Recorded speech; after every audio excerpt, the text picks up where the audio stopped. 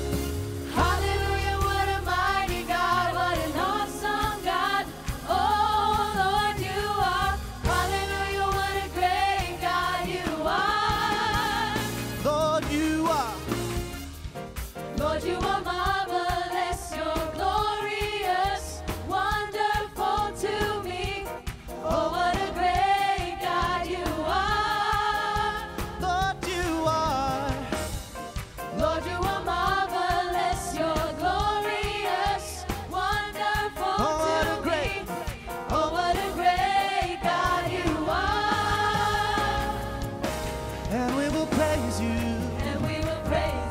forevermore.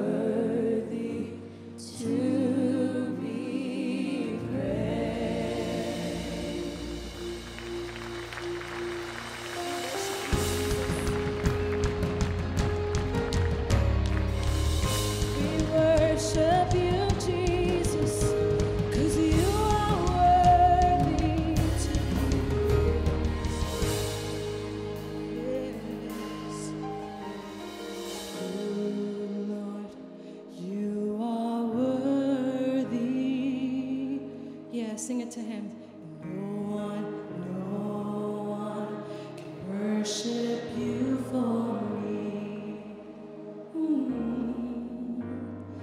For all the things you've done for me. No one can worship you for me. So here's my worship, all of my worship. Receive my worship, all of my worship. I hear you singing it. Sing, here's my worship, all of my worship. Receive my worship, all of my worship.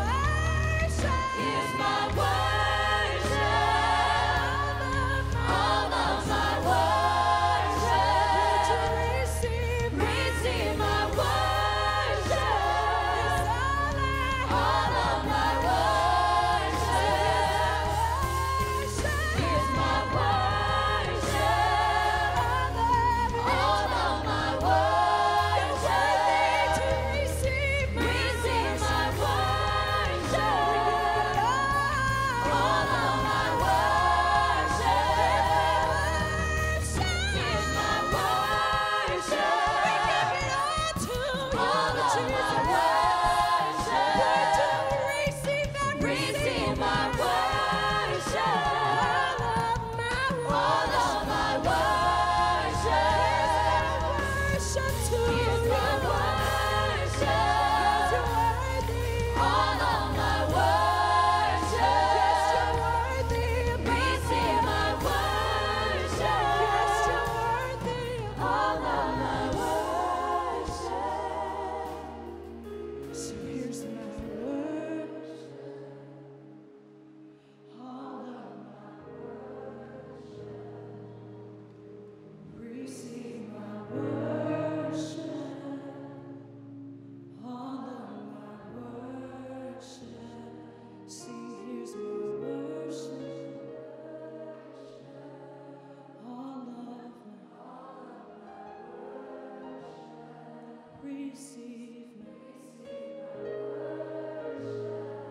all of my.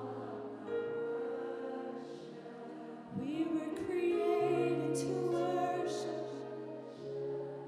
We were created to worship.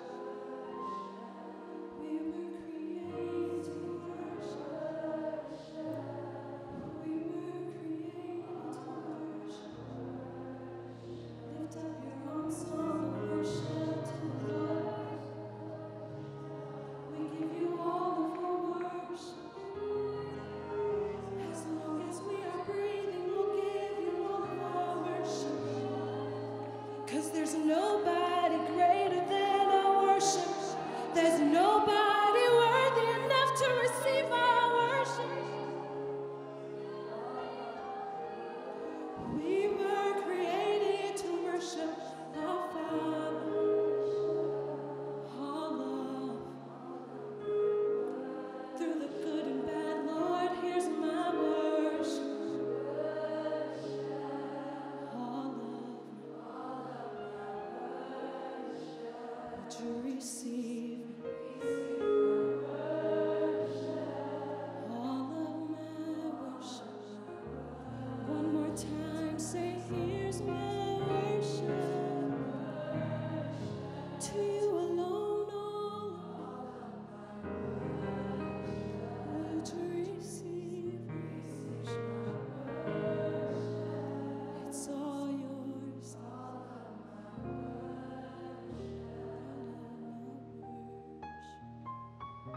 Let's bow our heads in prayer.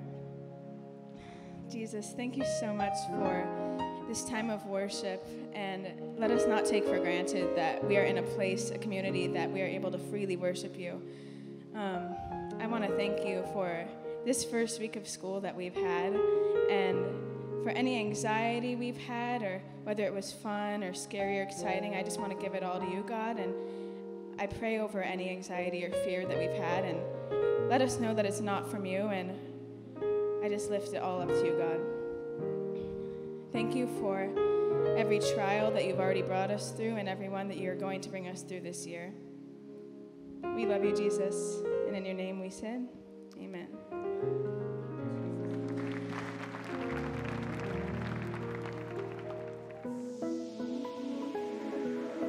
Hey everybody, I'm Rebecca, I'm Karen. and today we are going out into our lovely local community to touch base with some of our incredible local businesses to get them excited for a taste of Azusa. I love this city and I love to eat all of the food in this city. So Rebecca, I have a question for you. What's the question? Do you want a taste of Azusa? Oh, I want a taste of Azusa. Let's go!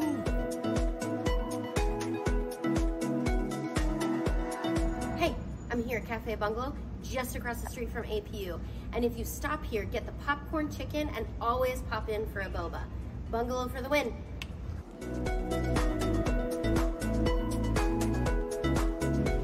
Hey, I'm outside True Bowl right now in the Stater Brothers parking lot. We're gonna go inside, grab ourselves, I don't know, maybe a delicious acai bowl. Come on, let's go.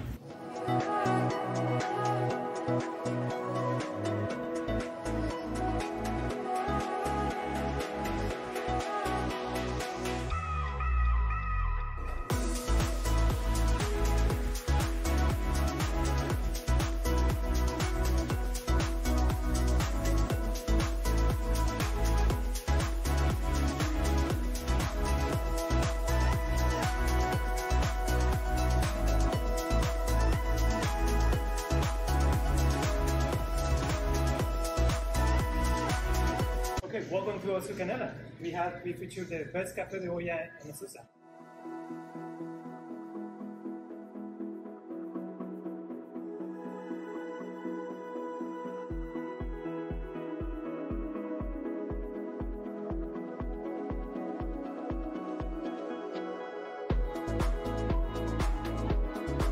Pepe's is one of my favorite places in Azusa. The tacos are so good.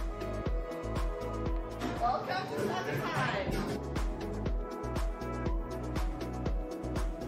Let's get out of the heat and go into Nectar. Perfect for a hot summer day. So good. So good. Get yourself some nectar. Seriously, go. Hey, I'm in downtown Azusa, right across the street from Cafe Cultura. I always recommend chilaquiles, but just know that they're only open for breakfast and lunch, so come early, and there's always a line out the door because it's that good. Hey, this is Keith's Kettle Corn. They have like 35 different flavors of popcorn. Our family's personal favorite is the cookies and cream, but They have like traditional kettle corn, they have like pistachio flavored, they have so many. So when you have a hankering for popcorn, as we always do, come to Keith's. Okay, we're here at Preston Flower. We've got actually some APU students here with us. Would you tell us your name and what you're drinking today? Yes, I'm Natalie, and I got a brown sugar cinnamon latte. Sounds delicious. I'm Lauren, and I got an iced matcha.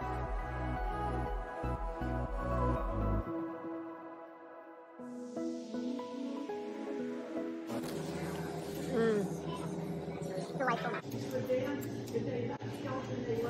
I'm getting garden. You can really taste the petals.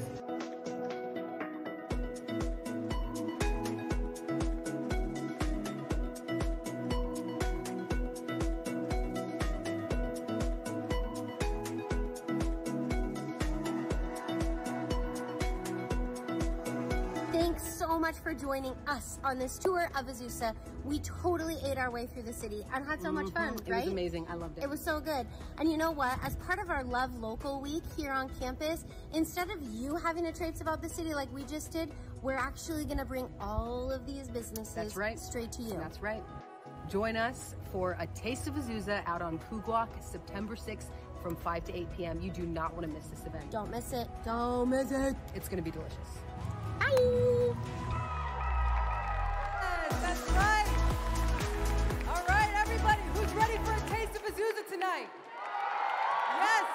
All right, here's a little secret. First 100 students there will get a free taco from Pepe's Tacos, so come on out. We have free donut holes from Bumblebee Donuts. I'm going to be raffling off all kinds of fun prizes like lunch with Karen, lunch with Koba. Come on. You might even get, like, I don't know, a coffee with Julie. Coffee with Pastor T. All right. We're also going to be raffling off a bunch of other great gift cards and giving away merch like this awesome hat designed by Ruthie Bolton. This shirt designed by Ruthie Bolton. Come on. So you don't want to miss it. Come on out. This is going to be an incredible opportunity for all of us to learn about how we can actually fulfill your service requirement, meet our community partners, get to know them, find something that sparks passion in your heart so that you can give back to the local community. Sound good? All right. Oh, and we also have local folklorico dancers coming. So please, come on out. It's going to be incredible. And now it is my absolute honor and my pleasure to introduce to you a very special guest this morning who will lead us in a word of prayer before we get into the message, all right? Nathan Nunez is an APU alum, 2022, kinesiology, give it up, kines, right? And he is also a Gabrielino cultural keeper indigenous to the San Gabriel Mountains. So what better way to celebrate Love Local Week than by honoring and celebrating the original inhabitants of our local community, right? Come on, let's give it up. Let's celebrate and let's honor the original inhabitants of this land. And so, Nathan, would you come on up and lead us in a word of prayer? Thank you for being here.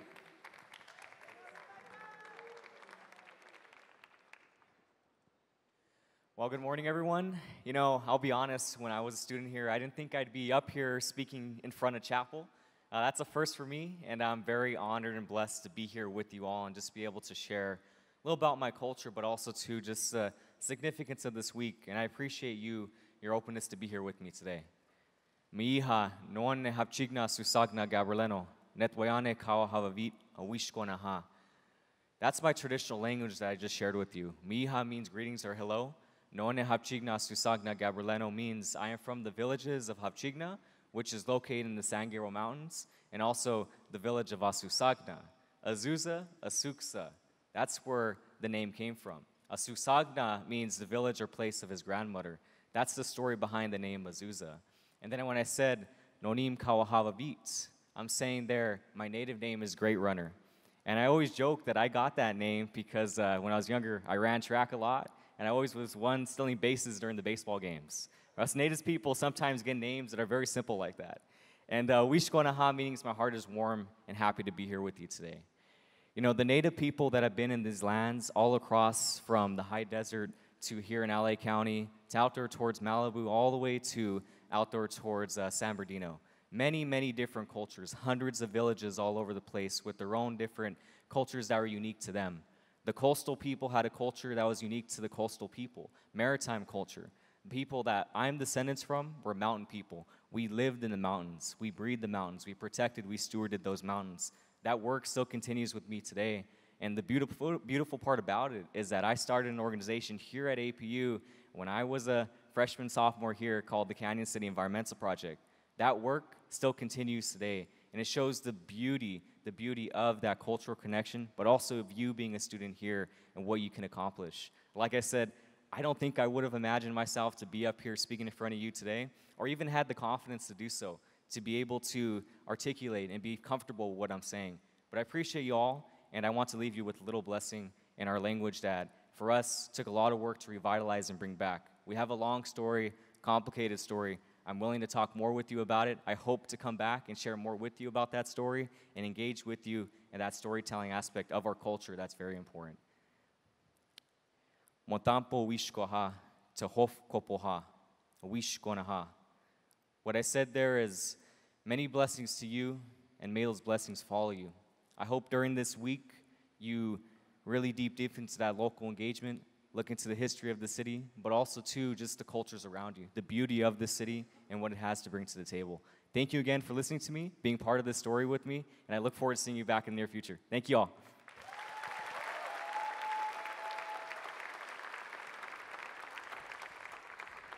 Wow, thank you. Thank you so much, Nathan. Well, good morning and welcome to chapel. How y'all doing?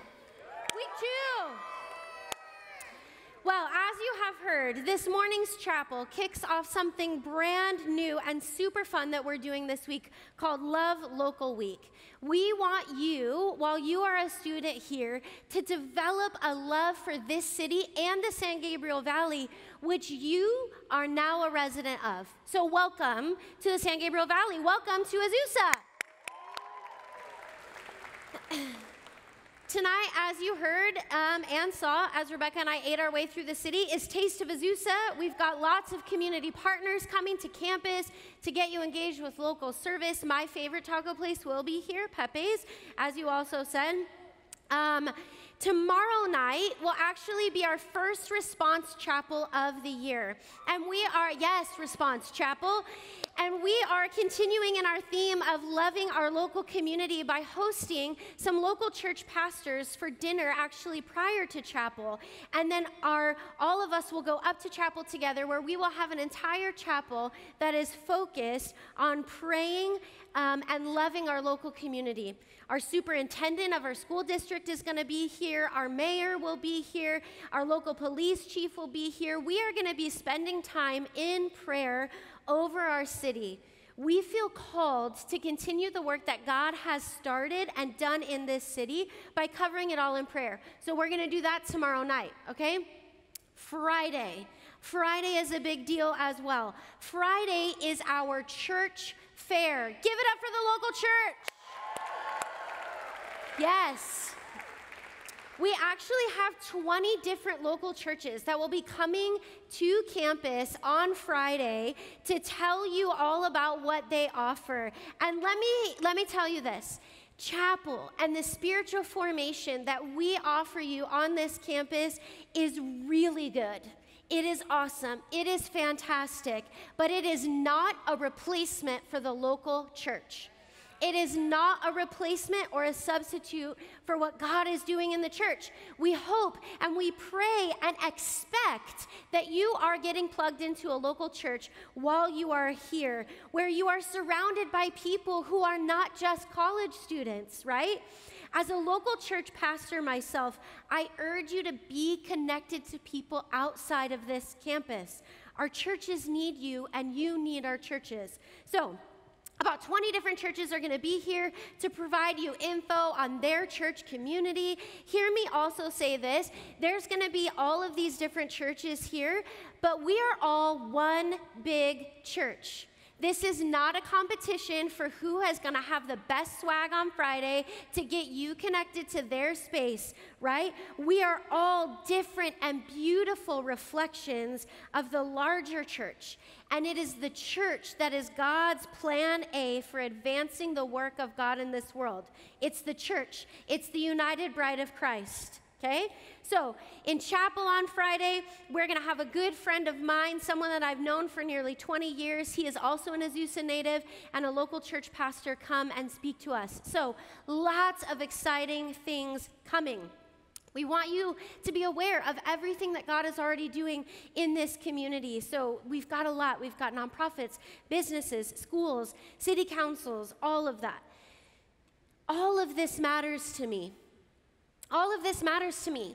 I am an Azusa resident myself, okay? While I did not grow up in this city, I have lived in Azusa and the surrounding communities and cities since 2001, when I came here to attend this school.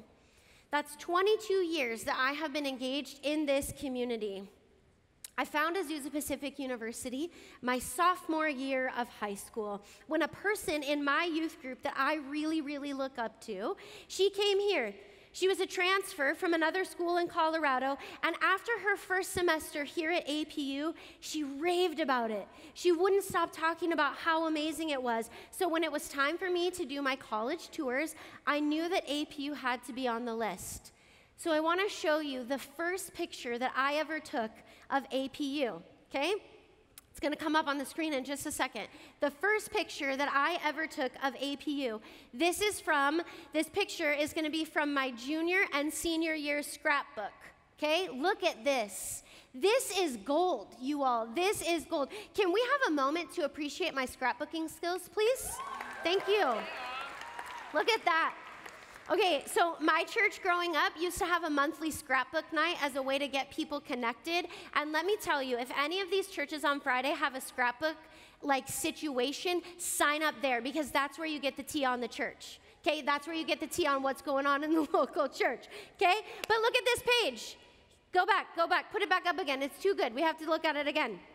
Okay, so I actually went back and looked for this when I was preparing for this sermon. And as I took all of these photos, as I looked at these photos in Azusa, I had no idea what God had in store for me, okay?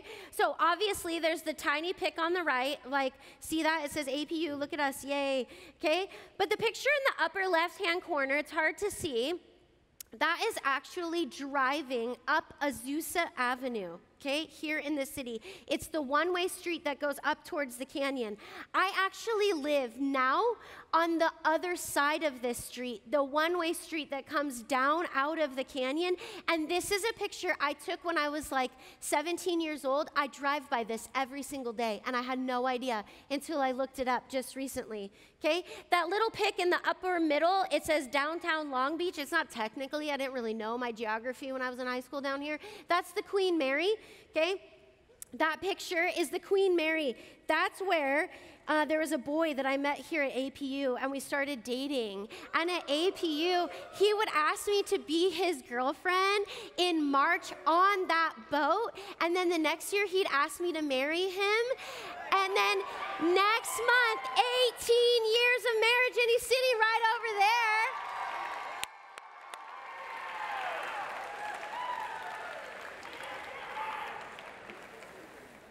Hearts. So I had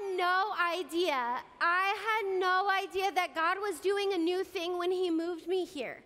I took these photos when I was 17, right? I had no idea the ways that this university, this city, and so much more would captivate me, would give me a sense of belonging, would give me a sense of home, and absolutely, Azusa is my home. And so I want to tell you a few facts about Azusa and brag on my city for a bit. The city of Azusa was founded in 1887 and incorporated in 1898. That's just 1 year before this university was founded in Whittier, just a few miles away from here. Now, APU didn't start here in the city of Azusa. We moved to this location not until 1948. But let me tell you this, Azusa was a hop in place before APU ever got here. The first recorded reference to Azusa was found in the diary of Father Juan Crespi in 1769 as he traveled, as he traveled from San Diego trying to get to Monterey Bay. In his diary, he talked about the Gabrielano people, which you just heard Nathan talk about as well. They were here before Azusa was inhabited by white immigrants and homesteaders. The community of the Gabrielano people called this place Asusagna, which you just heard, which is where our city gets its name. Now, if you hearken back to your U.S. history classes, either here or in high school, you'll remember that California was originally part of Mexico, right? Not just California, but lots of other states as well. Before our city, Azusa, was founded and incorporated, there was tons and tons of Mexican citizens here as part of the Mexican land grant when Azusa was still a part of Mexico before the American invasion of Mexico in a land grab, right?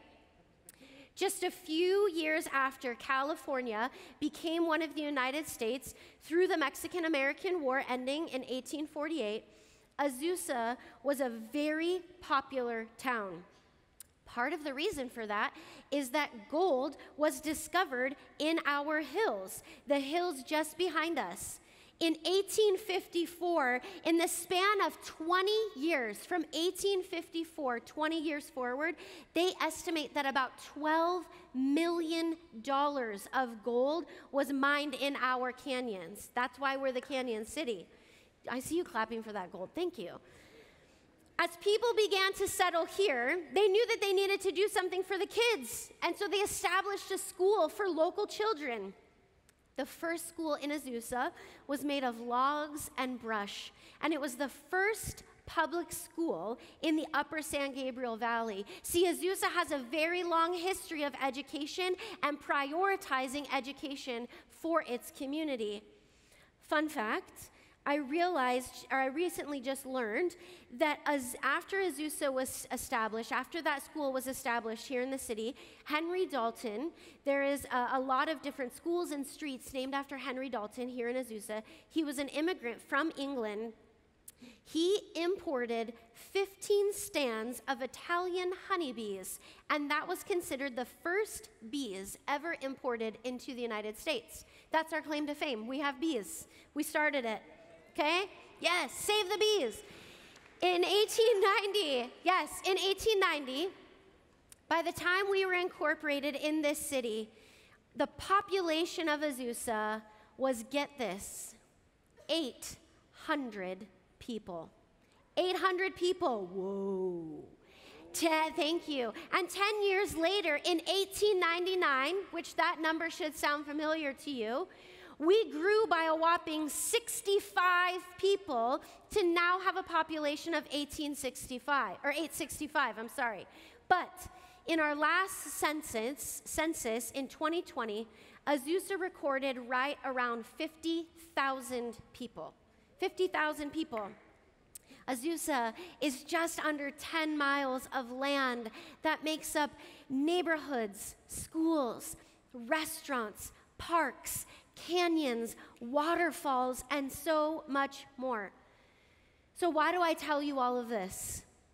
First, to help you understand that Azusa is a real place outside of the university that bears its name. People live here. 50,000 plus people call this city home. Most of the people that live here are generational residents, meaning they live here and their parents lived here and their grandparents lived here. Azusa's blood runs deep. But it's not just the university that embodies the name Azusa, it's me and my neighbors. And now that you are a student at Azusa Pacific University, it's you and your neighbors. When I moved here 22 years ago, I had no idea that this small town nestled in the base of the San Gabriel Mountains at the entrance to this canyon would become the home of me and my family. I've lived here longer than the home I left to come to APU. My deep appreciation for this community started with me knowing my community. It started with me being involved in my community by serving in my community, spending time in my community, spending my hard-earned money in my community. And that knowing my community turned into a deep, deep loving of my community. Azusa is a place that isn't just bound by Chick-fil-A and the Citrus Crossing across from East Campus. There's so much more to this city. The other reason I'm telling you this is because it is a lot easier to otherize someone or something that you don't know. When we don't know things that are different from our lived experience, it then becomes very easy to put that outside of our bubble. It allows us to keep a safe distance from whatever that is and who I am. And outside of the 20 or so Azusa scholars and myself who live here, who are in this room right now, it's easy for you to look at Azusa and our residents as others. People who live differently than you.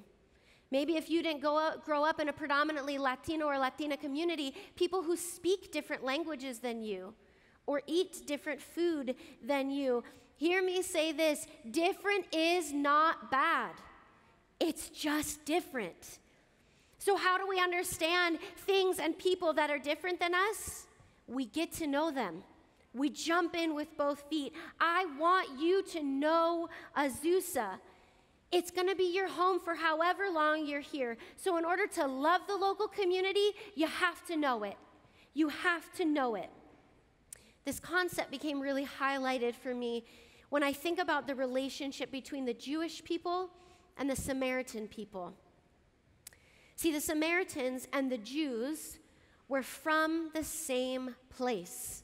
They were from the same place, from the same people group. They were all considered the children of Israel. And then in 1 Kings, we read about Israel, the place where all of the Jews and the Samaritans lived together in harmony, being divided in half, becoming in essence two kingdoms. One kingdom, Judah, had Jerusalem and the temple, and the other half had the hill of Samaria. They controlled a main passageway between Jerusalem and Galilee. And then in 722 BC, before Jesus ever entered on the scene, Samaria and that hill, it was overtaken by the Assyrians.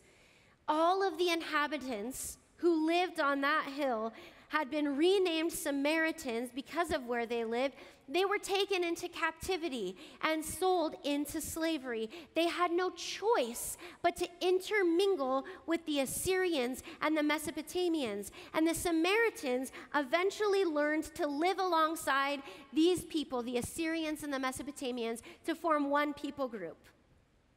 But here's the funny thing. It's not all that different from the story of the Jews, because eventually the Jews, because of their disobedience, they were captured too by Babylon. And for them to survive, they also had to intermingle with the Babylonian Empire. So when the Israelites returned to their land after captivity, the Samaritans who were already there were ready to welcome them with open arms, and they said, "Welcome back." And the Israelites said, "No, thank you. No, thank you." Because the Israelite exiles, they despised Samaritans. They said they were renegades. You left first. You had to intermingle first. The Israelite exiles hated the Samaritans. One ancient writer, Josephus, routinely referred to the Samaritans as evil and enviously disposed to the Jews. When the Samaritans offered to help rebuild the temple, the Israelites and the Jews said, no thanks, we don't want your help. And so over the next hundreds of years, the walls of bitterness just began to grow and grow, where the other groups were demonizing one another.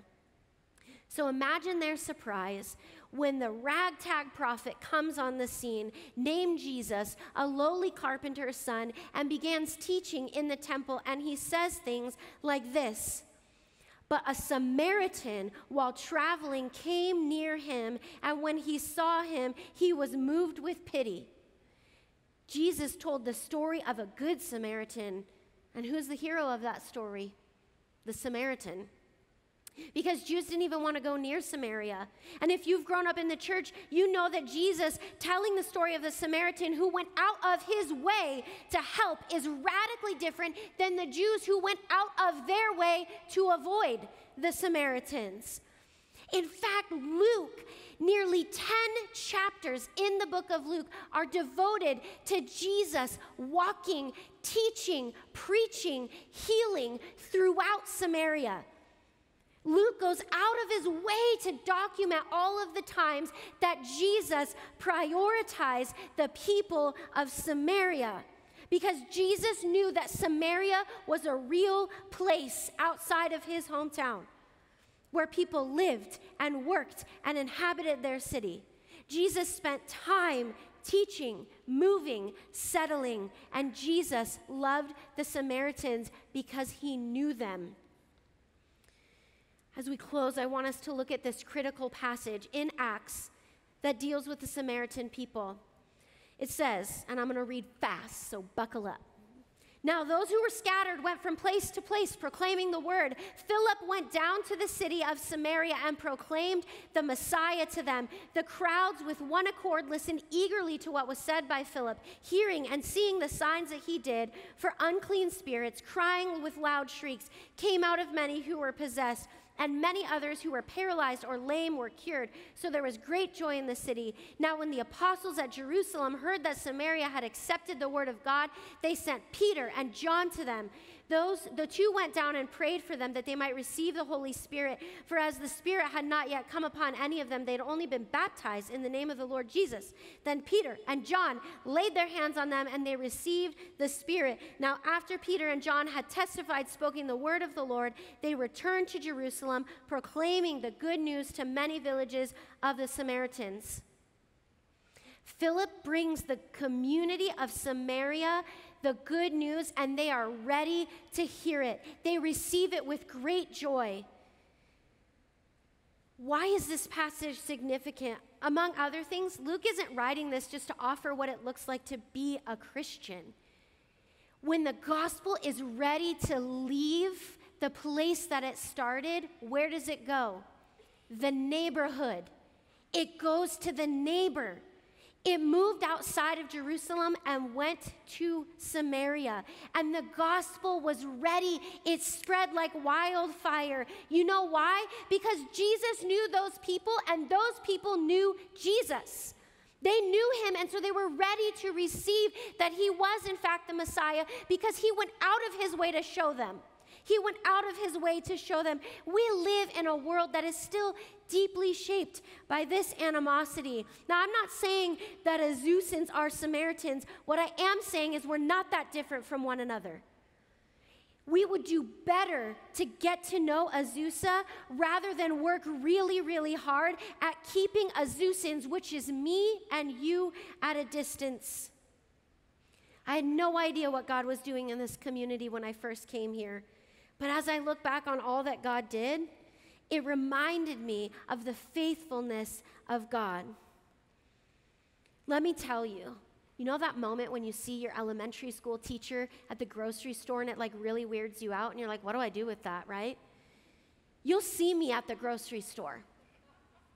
You'll see me at Preston Flower having coffee. You'll see my family skating at the skate park in Memorial Park. You'll see my kids in the local Cub Scout pack, even as they put up flags at City Hall this weekend, because it's my City Hall. I am so firmly planted and committed to the work of God in this city. I need you to know it. Know what makes us us. Don't just go to Mantra and Target and pretend that's enough. Be fully here. Serve in the local community, because the best way to get to know a place is to walk through a place, is to do what Jesus did. Live all up in Azusa. Don't avoid it. Don't walk the other way, because when the gospel is ready to be shared, it will blow through the city like wildfire. May it be so in this city. May it be so in my city. Thank you. You're dismissed.